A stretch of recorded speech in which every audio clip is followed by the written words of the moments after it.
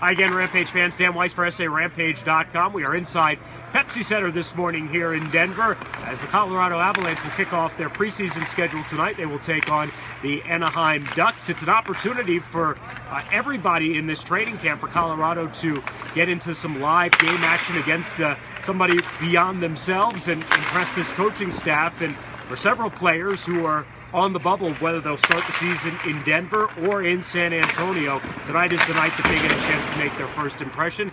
We got a chance to watch a little bit of skate and catch up with some players afterwards.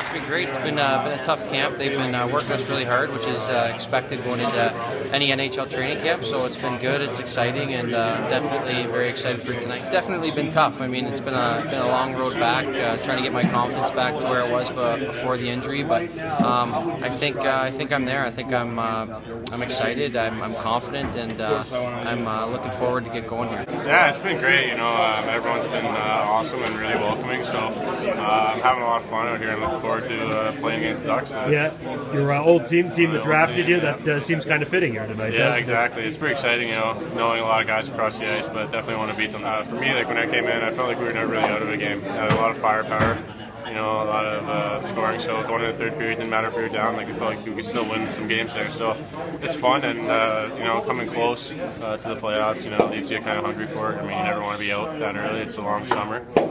So yeah, going in next year, I think guys definitely want it. So again, this is game one of a 6-game preseason for the Colorado Avalanche tonight against Anaheim, and we already saw some cuts yesterday by the Avalanche as they send 11 players to San Antonio, and more players will be heading down to San Antonio by the end of the weekend. Rampage will be on the ice for their first on-ice session at Northwoods coming up on Monday as they kick off training camp in preparation for their season, which begins October 10th at Texas.